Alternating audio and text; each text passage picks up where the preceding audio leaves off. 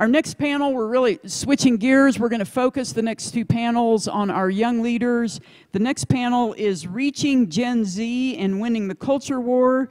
We have a representative from Turning Point USA, from Young Americans Against Socialism, and a former star of The Bachelorette. So this is going to be fun. Moderating this panel is Patrice Onwuka. You met Patrice last night.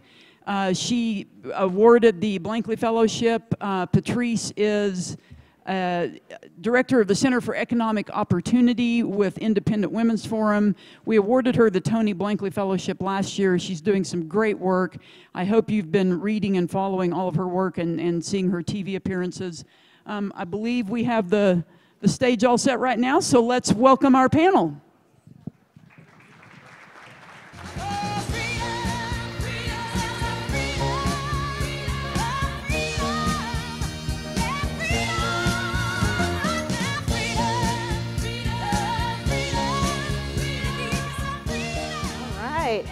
Hello, everybody. How are you guys doing right now?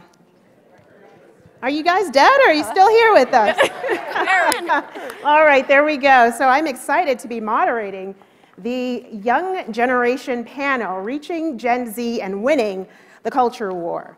I'm Patrice Onwuka, as you've just heard, and I'm really excited because we're going to explore how we can reach the next generation, win this culture war, by actually talking to people who are on the front lines every day. So I think we heard from Secretary Pompeo last night that the loss of our education system is one of the huge, big threats to the future of our nation. We're losing our young people to this radical, Marxist, sinister agenda. But we've got 3 impressive young people who are doing their part to fight back. So let's get a couple things straight first off. And I'm out of breath because I'm an East Coast girl, and this mountain weather is a little bit unique for me. But in any case, when we talk about young people, we're actually now talking about 2 different generations. I'm gonna make sure that my mic is, you guys can hear me. You guys know the millennials, entitled, selfish. We're the kids of baby boomers and maybe Gen Xers. We were born between 1981 and about 1995. We are the cause of avocado toast going viral. We are the ones who left college and came back to your basements to live there for quite a long time. But thankfully, as a millennial, at the very beginning, I can say we are now moving out. We are buying properties, buying our first homes. We are having kids. I've got 2. I know I'm killing the climate as a result. I actually have 3. I'm killing the climate, but we're hitting those generational milestones maybe a little bit later than some of our previous generations. But what we're going to focus on today is actually Gen Z. These are the younger folks. So they were born after 1996. About 1 in 10 of them were eligible to vote last year. We're talking about millions of folks in this generation. Show of hands, who's a Gen Xer? Sorry, who's a Gen Zer? All right, here we go. And then I got you right here, millennials right here. Together. We're together. So 5 interesting things about Gen Z just before we get into our discussion today. Number 1, they are the most racially and ethnically diverse generation in history. And millennials, we actually had that title previously, so that tells you something. Number 2, they are on track to be the most well-educated generation. Socialism indoctrination, Marxism indoctrination on campus. Number 3, they are digital natives who have little or no memory of a world before the smartphone. Now let me just clarify. We millennials, we actually typed our papers on typewriters. I remember I had one at home, and we used whiteout when we made errors. This generation, they don't even know a life before this. I mean, pre-internet, pre-computer, pre-laptop. So that when we talk about digital natives, this is what they know about technology. So this is really interesting. Obviously, they know about the other stuff too. And then number 4, this is important for the business owners. They are less likely to be working than previous generations in their teens and their 20s. So they're not doing their summer jobs like we did. We used to cut grass. We used to, go out and find a job. I worked at a library putting codes on books one summer. They're not doing that. You know what they're doing? Educational pursuits. College, to beef up their resume for college. Again, that factory into the socialist Marxist indoctrination camp. And then number 5, Gen Z Republicans, so these are bread and butter kids, are much more likely than older generation of GOPers to desire, listen to this, increased government role in solving problems. So this generation, our Republican Gen Zers, think that there's a greater role for government, which is why what we do here at the Steamboat Institute is critical for educating this generation on why limited government and less government is the key for their success. So we've got some work to do. We've got some work to do in 2 camps. Number 1, among those who should philosophically already be aligned, who are working on campus in their college Republicans, maybe they grew up in a Republican household, and then we got to reach beyond those folks to those who don't care, like they're just on Instagram or TikTok doing videos all day. So how do we reach these 2 groups? So that's where we're going to get started, and we are going to get going. So what I've asked is that each of these stellar young people answer this big picture question. How do we win the culture war, and what am I specifically doing to do so? All right, let's get started. Morgan. Morgan? All right. Sorry, we're No, good. it's fine. Hi, guys. Thank you so much for having me here. Thank you to Steamboat, and thanks, Patrice. I'm from upstate New York. My name is Morgan Zegers, and so I feel a little homey being in Colorado. It's very similar, but there are some differences. I'm from upstate New York. I'm from a military family. My dad's still a colonel in the U.S. Army, and I'm very thankful for that. And so his service qualified me to join the VFW Ladies Auxiliary when I was in high school. And I don't know why I did this one day, but I walked into the VFW, and it was a bar, and it was like 2 p.m. on a Tuesday, and I was so confused as to what the heck is going on here. And I joined the Ladies Auxiliary right away, became an officer, and that's how I got involved in my community. So I'm a big advocate in being a community leader and in being involved in the community instead of just saying, I'm going to be president one day, and I'm going to get involved in the political industry that is politics in 2021. So whenever I have young people reach out, I don't know if you guys have this, they're like, how can I become a political influencer? I say, go to the Rotary Club, or go to the VFW, or join your local GOP committee. That's my first suggestion. But because I'm a colonel's daughter who served in Operation Iraqi Freedom and on 9/11, I have certain values, right? And you would think that me, my little self, if I met a communist, I would know what to say when I met one. And unfortunately, I went to American University in Washington, D.C., and it's 90% liberal there. It's the #1 most politically active campus in the country. So it was a little different from my rural town in upstate New York, where there's more cows than people in the population. And my roommate there, I moved in and we're talking, and I'm looking on her wall. I was getting distracted by something. And it was because it was a poster of Mao Zedong, Lenin, Stalin, Karl Marx, and Fidel Castro. Oh, wow. Right.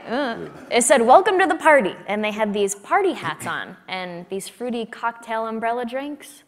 And I just didn't know what to say because I'd seen those guys before in black and white pictures in my history textbooks a few years ago, but I didn't exactly know enough about them to say, what is that on your wall? So instead I just said, what's that? And she looked at me and she said, oh, I'm a communist. A self-identifying communist, not even just like, oh, I'm a social justice warrior or something like that. And so my entire time in college, I was more ostracized for being a basic conservative who believes in capitalism and personal freedom, economic freedom, than she was for being a communist with mass murderers and dictators on her wall. And so my interactions with that roommate who had mass murderers and dictators on her wall but was promising me progress and said she was going to uplift the working class of America and bring social justice and bring equality to the country, I had no idea what to say to her, okay? I had no idea, and it was so disappointing for me. And so I went on a personal journey to educate myself and become a better person who'd be more well-equipped for conversations like that. And at that same time, as I graduated from college, numbers started to come out, and I'm sure you guys have all seen them. 70% of young Americans would currently vote for a socialist. 56% want socialism over capitalism. 58% would rather have a more socialist society over capitalism. The numbers are kind of crazy, right? And as I'm seeing this, I realize so many young people are going to continue to be put in my place where we're going to be hearing promises of progress from people who believe in the ideas of mass murderers and dictators from the 20th century. So I want them to be more prepared for those conversations. And when we talk about fighting back I decided to start a nonprofit called Young Americans Against Socialism. We started by interviewing survivors from socialist and communist countries, because I think anybody, even my roommate, hearing the stories of people who sacrificed so much and lost so much and then tried to risk their lives to make it to America's shores for freedom, it changes hearts. And so that's what we started to do. Now we're expanding though, and so I might even change the name. We're expanding to make sure everybody's equipped not only to talk about socialism, but to talk about many other aspects, because I really do believe in the fight of the culture wars, freedom is a lifestyle, and we need to get people ready and willing to live out that lifestyle of freedom. So I'm gonna keep expanding on that, and I'm just so excited to talk more about it with you guys. Love that. Thanks.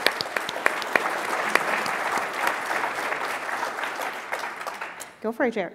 So my name's Garrett Powell. I'm a golf professional by trade, but I was on season 15 of The Bachelorette. I like to say that I'm only known for getting dumped on TV. But if you don't know about the show, like I didn't know, it's a very far left-leaning fan base. And up until really after my season, everyone was kind of scared to come out and say, hey, this is what I believe in. You know, I voted for Trump. I believe in the conservative values. And there came a point, and just after a show like that, you get very just rushed with, you know, fans, followers. You know, I'm from Alabama, didn't know about any of this stuff, so I didn't know what to expect. But over time, you kind of ask yourself, okay, what is my role and what is my purpose? I have this platform. Am I going to do good with it, or am I just going to like squander it? And so I started posting more conservative-based stuff, and I realized that I was getting a lot of messages from fans and followers saying, thank you so much for speaking out about this. Thank you. I feel like I can't say this at my workplace or at school, and I feel like I'm kind of alone. And so then that really inspired me to say, okay, let's quit chasing this like fame game, and let's chase who Garrett is, what he believes in, because you never know who could inspire. So I hopped on with Turning Point USA and PragerU, and thankfully Steamboat. Thank you guys for having me here. And so my goal and my firm belief is that let's encourage Gen Zers or young people in general to have an open mind, to have a discussion. That's okay to feel differently and have a discussion about a topic, but also let's research the thing that we believe in. So after leaving the show, I could tell you, yeah, I'm a conservative, couldn't fully tell you why. And so I got challenged by a lot of people, and a lot of people on the internet, as you know, when you can say something through a screen, there's no repercussions from that, so you get comments left and right. But it challenged me as an individual to really look up, why am I a conservative? What do I fully believe in? And so that gave me confidence. And so whenever someone did challenge me on my beliefs, I was confident in it, and I can have a discussion with it. And I believe that is something young people nowadays just don't understand, is that they read a headline and they say that must be true, but have no depth as to why it could be true.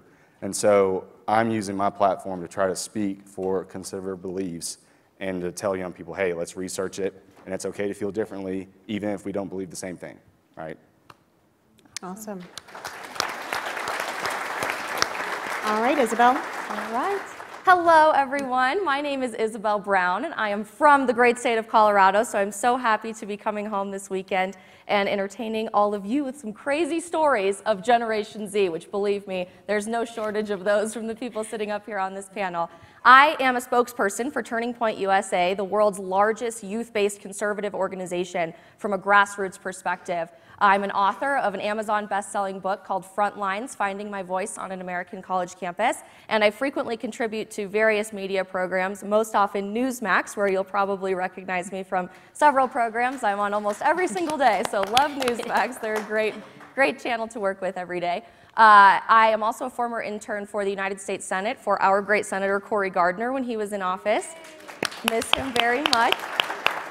And a former intern for the White House under President Trump. I worked there in 2018 in the Office of Intergovernmental Affairs. But if you had asked me a few years ago if I would be sitting here today telling you all our story and why Generation Z is so critical, not just for the political future of America, but for the future culture of our nation and the free world as we know it, I would have thought you were crazy. I never intended on working in politics or communications as a spokesperson for any major political organization. My dream was actually to pursue my first love, which was science. I loved the idea of pursuing objective truth, of understanding what we know can be proven and what we know is false, what is scientific concrete fact and what is fantasy. So I actually attended Colorado State University with the hopes of becoming a trauma surgeon and pursued my degree in biomedical sciences. I graduated in 2019 and later got a master's degree in biomedical sciences, policy and advocacy from Georgetown University in Washington, D.C., graduating last year.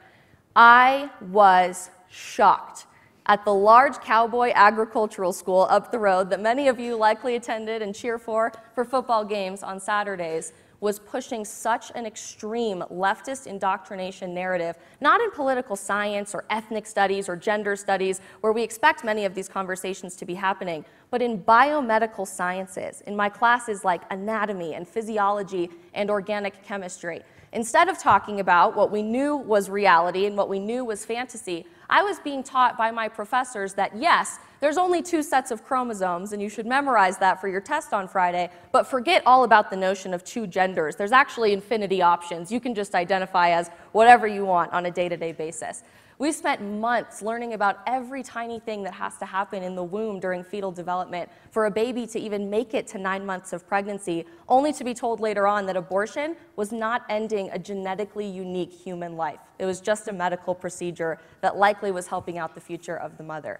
In my exercise science class, which was supposed to be talking about public health policy, not partisan politics, my professor opened the entire semester of the class in the first 20 minutes saying these words, and I quote, "President Trump is a dipshit and the worst president we've ever had when it comes to public health. Obama was better, not perfect, but better." And he went on to say to a class full of college students eager to learn anything they could from the expert in the room, "I guess that's just the difference between Democrats and Republicans. Democrats care about everyone, and Republicans only care about some people."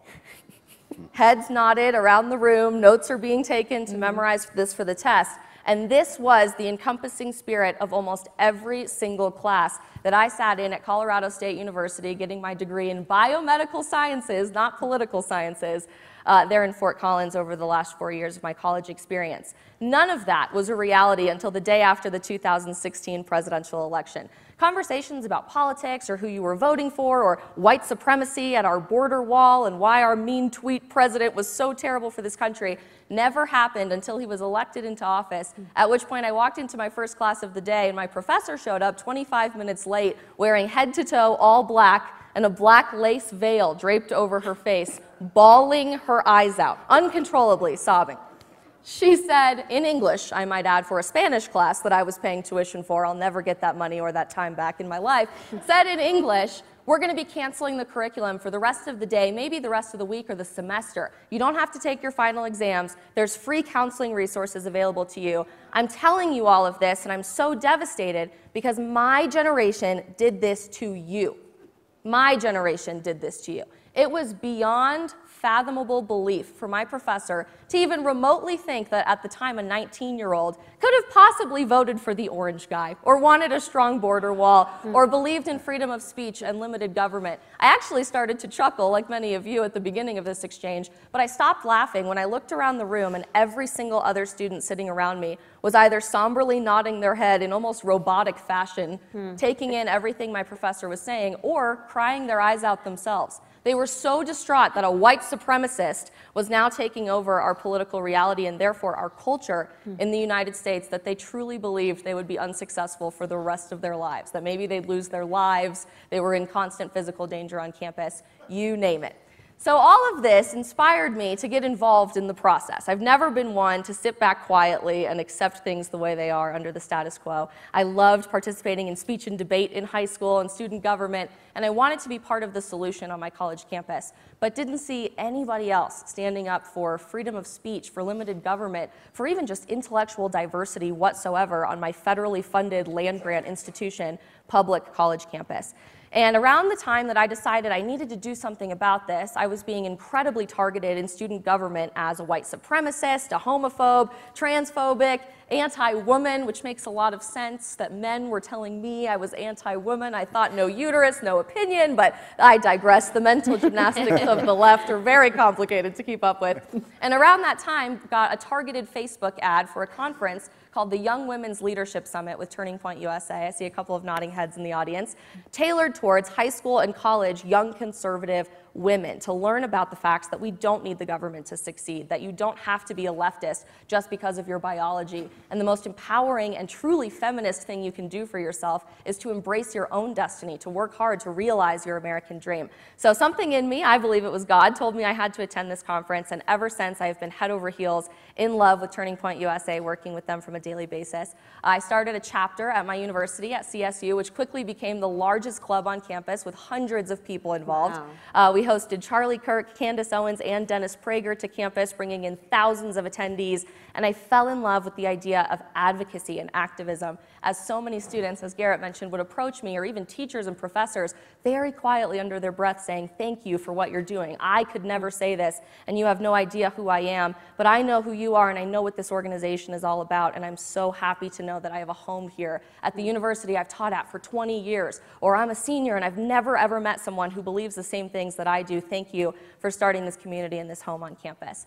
Because I fell so in love with Turning Point USA, after college I decided to transition more into the public speaking and social media side of things. So I worked with PragerU for about a year after graduation, creating some very fun content with them when it comes to Generation Z and college campus advocacy online from the digital perspective. I moved to Washington, D.C. and attended graduate school and started my position with Turning Point USA as a spokesperson for all of our chapters across the country in February of 2020, and things have taken off ever since. We are all part now of the Turning Point USA community in some way, shape, or form. But I can tell you, the numbers may seem bleak. It may seem overwhelming to think that the left has such a powerful narrative when it comes to infiltrating the classroom. We're now seeing that trickle down outside of college campuses to high schools, middle schools, even kindergartners and babies reading books like Anti-Racist Baby. Yes, that's a real book. It's an Amazon bestseller. And The Gay BCs, also a real picture book that we are reading to babies now in American culture. But I can tell you, Generation Z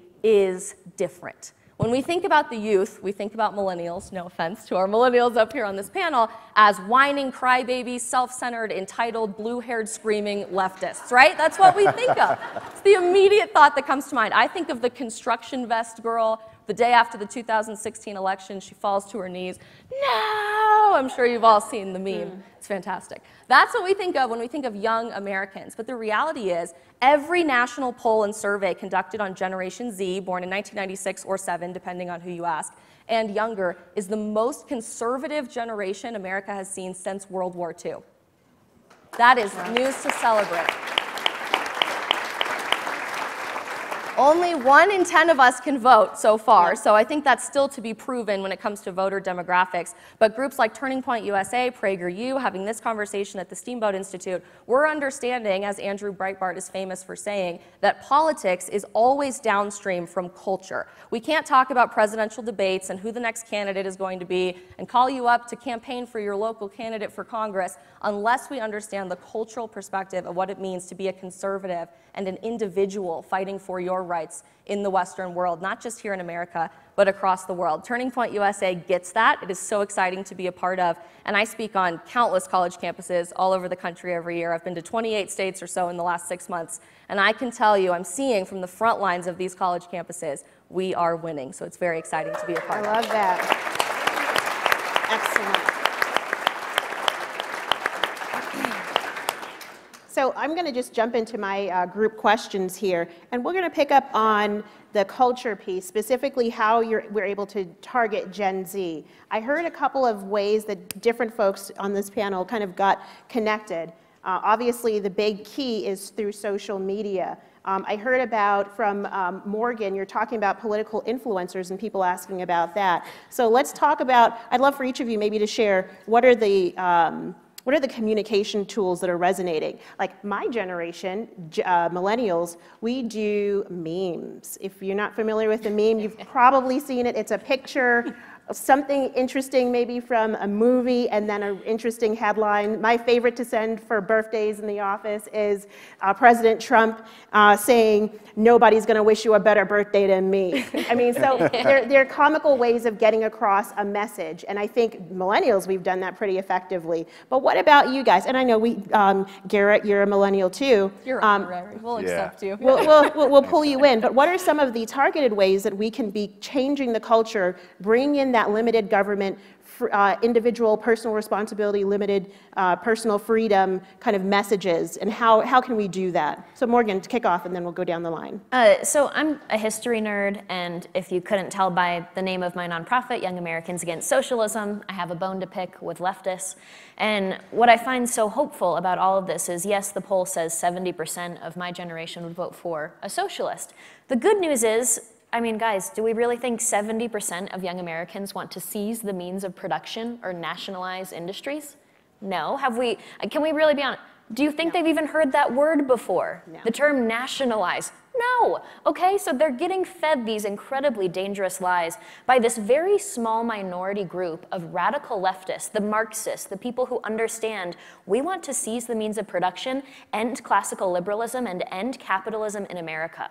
We need to use Gen Z and millennials as useful idiots, and that's what's happening right now. So you can look at this 70% number and be like, uh-oh, or you can say, wow, this means a lot of people are just being misled and they deserve the truth. So with my nonprofit, there's two pillars that we usually use for communication approaches. There's a study from Michigan State University that said the most effective way to reach a young person with a hard to understand topic or with an opposing viewpoint is actually via peer-to-peer communication, not via parent or professor. And so the concept is called peer rationale.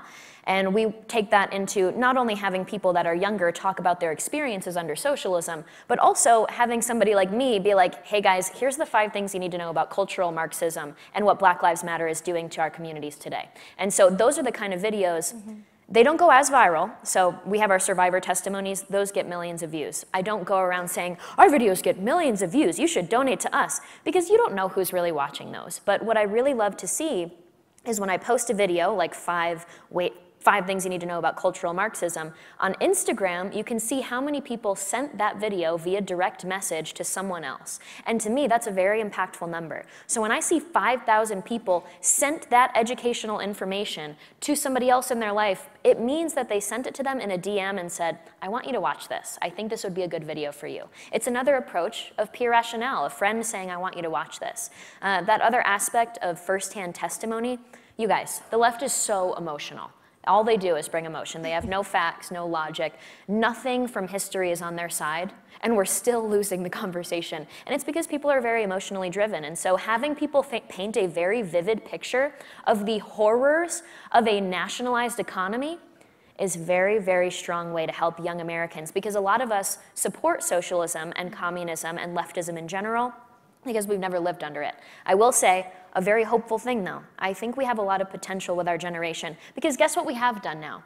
We have lived with the threat and the impact of leftist ideas, because communist China is to blame for everything that's happened for the last 2 years. So it's not just, we missed our prom, we missed our graduation, we had to wear masks in school, our family members died, our small businesses went down, and we are now living under this authoritarian regime where our youth is being taken from us. And I hope we can connect the dots, everyone in this room, to the fact that our youth is struggling right now because authoritarians and socialists and radical leftists view force over choice. We no longer have that choice. So we are living through it. We are experiencing it for the first time, and it's up to us to communicate and connect the dots on that situation to the young people. Great. Garrett. Yeah. Thank you. So something that I do every Thursday is called a Thursday Q&A, and it's where essentially I post up a box, they ask me a question, and I typically guide it towards politics or mental health, because those are 2 things that I think young people are really struggling with today, and 2 things I've struggled with in my past too. And I find that being open about that gives encouragement to some young people, but they can submit a question, it's anonymous, I'll repost it, and I find that the best thing that we can do with explaining our conservative values is explain, not attack, right? The left is known for attacking and for yelling and kicking and screaming. We have to be positive and we have to explain, because as soon as we start attacking, as soon as we start doing the same thing that they're doing to us as when we're going to chase those people that are on the fence out of conservatism, right? And so that is the most crucial thing that I see is always have, always show your heart, always show who you are, always be positive, but always explain and give them the opportunity to pursue, I guess, those beliefs further or not. And so that's something I really try to do.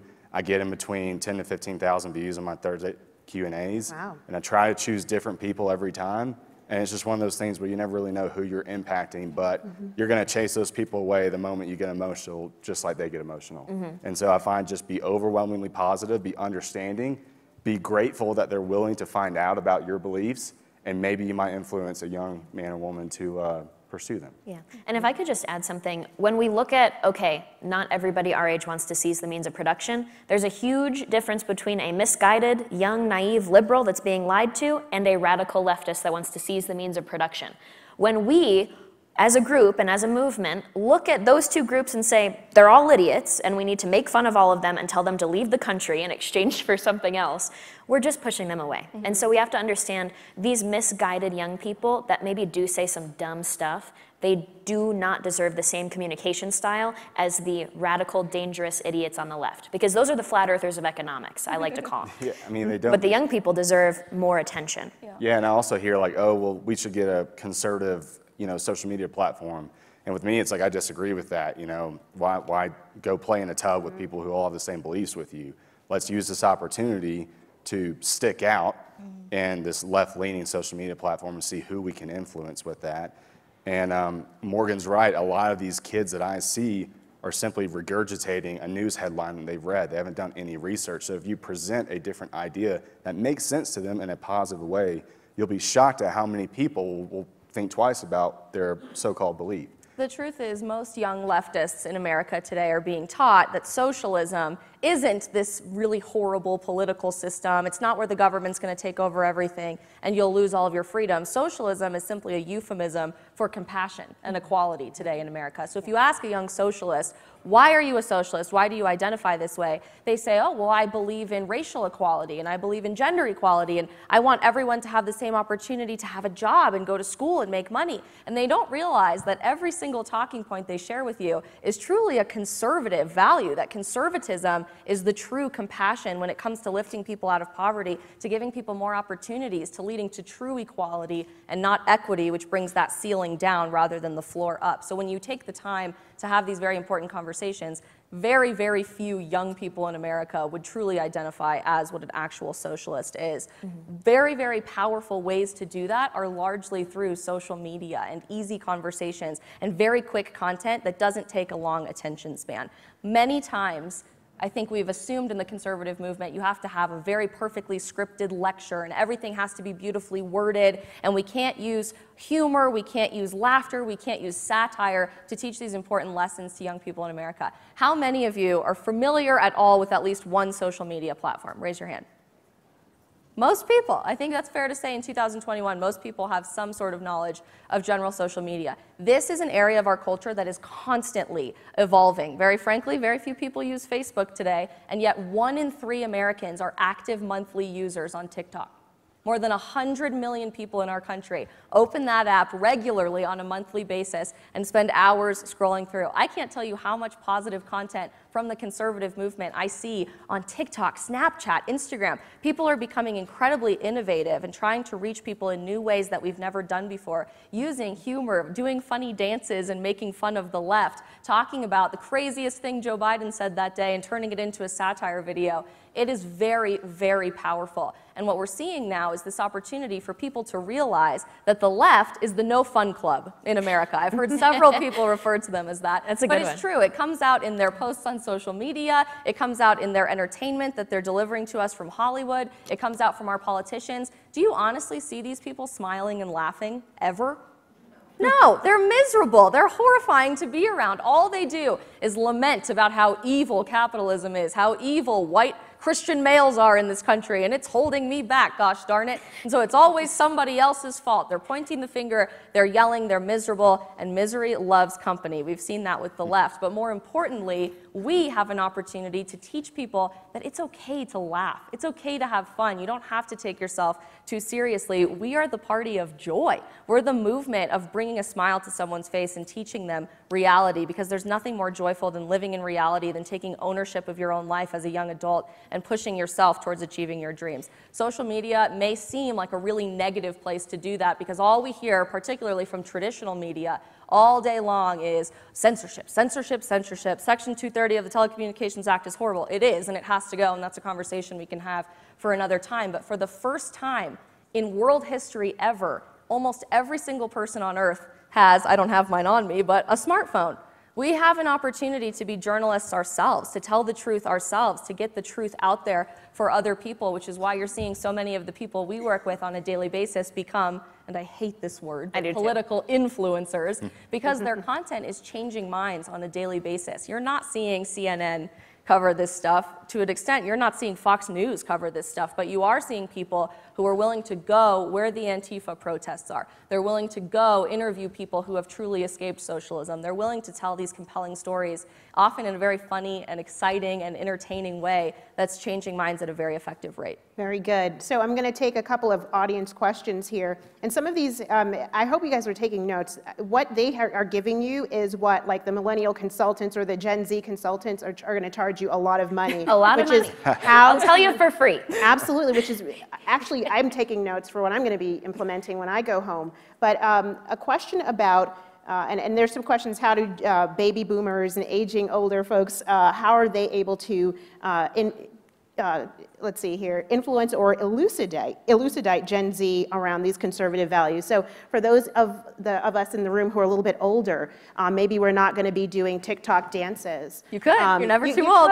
Those will go viral. But if that's not your comfort zone, you know, what do you recommend? And maybe this is one question, like, what is the one thing that each person in this room can do, whether it's supporting an organization or or just connecting with one person? What would you each recommend?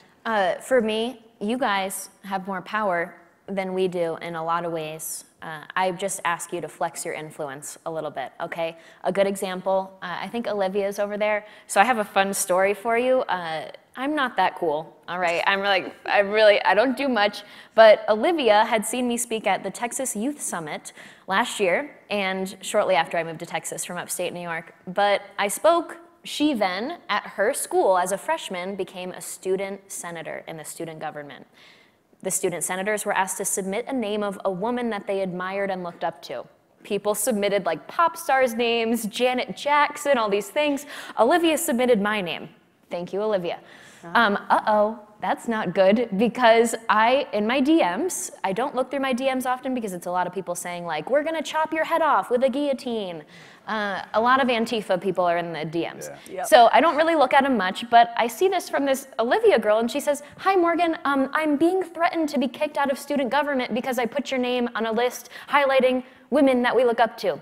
And so I was like, whoa, whoa, whoa, what's going on? I look, and it was this whole social media frenzy at Wichita State University that Olivia had put the name of a capitalist, anti-socialist woman on the, oh my gosh, how dare they? And so they gave her a deadline of 5 p.m. By Friday, 5 p.m., you need to resign from your position, because your position, your presence in this room makes us feel unsafe. Because guess what she did, guys? Apparently she promoted a white supremacist and a Nazi. That's me. Hello. So what are you gonna do? They gave her by Friday at 5 p.m. And so I didn't know what the heck to do. I have influence in many ways, but I didn't know what to do. And so I decided to flex the power that I had. I called my top donors for my nonprofit, my top media connections at Newsmax and Fox and Daily Caller and everything I could do. And all my congressional friends, I mean, I'm lucky now that I have friends of more influence now, and we got in contact with the chief of staff at the school board of trustees, we got in contact with the local state representative, and all of them called that university. And it turns out the university had no idea it was happening, that this girl was being threatened in this way. And so eventually, we got her through the whole process. We defended her. There was like a 10-page paper written on why she was constitutionally okay and sound, and she could put my name out. She's not a Nazi. And we got through it because people helped me by flexing their own power and making simple calls saying, I'm going to pull this funding, I'm going to show up and talk with you about this if you don't stop. So if you're a donor to a university, if you're a donor to an organization, if you are a part of any group, you need to make it very clear you're not going to be a part of this and support the indoctrination on campuses anymore. That's what a lot of you guys can do. Okay, please. Thank you. So, and Olivia's here because Steamboat brought her, so thank you so much. And thank you, Olivia, for doing that and standing up. I mean, a freshman stood up against these communists that wanted her gone. Thank you. And this is happening, by the way, this is happening at every university in America. This is not the Berkeleys and Harvards, and no offense to all you Boulder people, the CU Boulders of the world, although I hear Boulder's a lot more conservative than CSU these days, so. Maybe have to change my allegiances that way, so there you go. But this is happening everywhere. This story is from Wichita State University. Just a few weeks ago, BYU Hawaii denied a medical exemption for the COVID-19 vaccine for a young woman who has an autoimmune disease and cannot get any vaccines, or she likely will risk death. She had all of her physicians write letters to the university. BYU Hawaii denied her medical exemption, and she is no longer attending an LDS school on the island of Hawaii. You're hearing these stories from the University of Kansas, the University of Oklahoma. You're hearing this from the University of Nebraska. This is everywhere. One very shocking one, Liberty University has had two major stories come out this week. First, where they are teaching that Russian interference put a false president into the White House under President Donald Trump in their history and political science classes. This has been revealed this week. And after lying to their students and saying there would be no COVID restrictions on campus, are now mandating a several-week quarantine for all of their students at Liberty University. If you are still donating to your alma mater, I respect your intentions for doing so. You loved your college experience. You believed in it. It taught you so much. It gave you a sense of community. But it's time to redirect those donations because none of these college campuses are educating. They're indoctrinating. It's happening at the local level too, though. It I mean, is, so yeah. good example is my boss has a 6-year-old son who has asthma, pretty serious asthma. Well, Homewood School System, which is a suburb of Birmingham, is the most diverse school system in the state of Alabama, is mandating masks. And they're also toying with the idea of teaching critical race theory to young kids. And so credit to him, he pulled his son out of school, got his son in a group of like-minded individuals, kids his age, and they all homeschool together. Now, I find that finding that community for a young person that's in your life is crucial. And whether it's, you know, if they're young enough and you doing it yourself, or you just encouraging them to hop in a community like that is crucial now. This all starts with conversations at home at the end of the day, and it doesn't have to be complicated. You don't have to memorize a TikTok dance or come up with a very funny meme. I talk a lot about this in my book, and I'll actually be doing a book signing at 12:10, so if any of you want to stop by, I'd love to meet all of you. But I have a whole chapter circled around this idea that it's time to start talking about politics and religion, the two topics that have been completely off the table around the dinner table with your kids and your grandkids and the people at home. I was raised by a family who constantly talked about politics and religion. My parents are Roman Catholic attorneys, so we talked about politics and religion all the time at our family dinner table, but from a very young age was encouraged to form my own opinions, to understand what each side of any spectrum of an argument understood and believed in and advocated for, and then go do the research myself and understand what I believed in personally. I was encouraged to do speech and debate by the older people in my life when I was in high school, which taught me so much about research and finding the truth in a sea of documents where you can't possibly understand what's up and what's down. So the mentorship piece there and understanding that your children and your grandchildren are going to be tasked with carrying this torch forward, not necessarily to run for Congress or become the next president of the United States, but to dictate what culture will be for the United States, which is the last stand on earth. Look at what's happening in Australia and many European countries this week. We have to be the example for what liberty and freedom looks like on an individual basis. And unless we have these conversations now, even when they roll their eyes and say, oh, do we have to talk about politics again, Mom? I don't want to do it. We have to have these conversations now. And you all are so much more impactful in that space than any of us could ever be. Thank you so much. So we are going to wrap it up, but just 3 takeaways that these young people just shared with us, things that you can do. Number 1, flex your muscles. Whether that's financially, whether that's with your connections, whenever you hear that a young person is being targeted on campus, use your influence and your power. Number 2, mentorship. it's your kids, your grandkids, maybe it's the person, it's the student or the young person that's working in your business. Don't forget Senator Tim Scott. It was a Chick-fil-A manager that put him on a path to becoming the U.S. Senator, and boy, do we have a champion in him. And then number 3, and Garrett talked about this, which is finding that community. You're in groups, there are places where you can leverage your expertise, your knowledge, just explaining how business works to a young person who doesn't get why $15 an hour, it doesn't make sense for it. Why shouldn't we get $20 an hour minimum wage? You have power, you have resources, you have influence, and we need your voice in this fight. So thank you so much. Let's thank our panelists today. Thank you, guys. Thank you, everybody. Going out this way.